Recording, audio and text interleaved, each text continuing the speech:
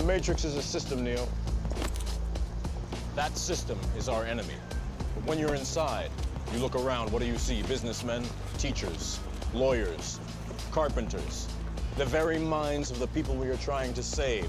But until we do, these people are still a part of that system, and that makes them our enemy. You have to understand, most of these people are not ready to be unplugged. And many of them are so inert, so hopelessly dependent on the system, that they will fight to protect it. Were you listening to me, Neo? Or were you looking at the woman in the red dress? I was... Look again. Freeze it.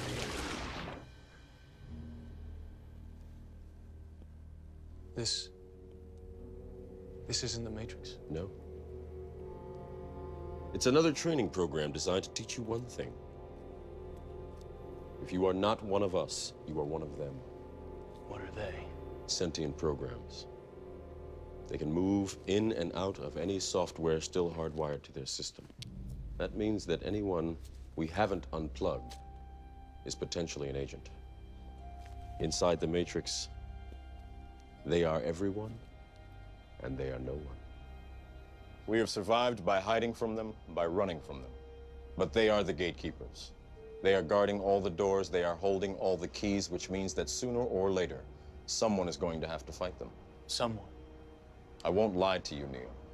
Every single man or woman who has stood their ground, everyone who has fought an agent has died. But where they have failed, you will succeed. Why?